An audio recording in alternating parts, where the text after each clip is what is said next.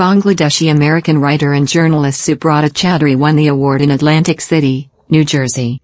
The award was given to Atlantic City School District for its tireless efforts in celebrating International Mother Language Day. The award was presented at International Mother Language Day at Atlantic City High School on Friday.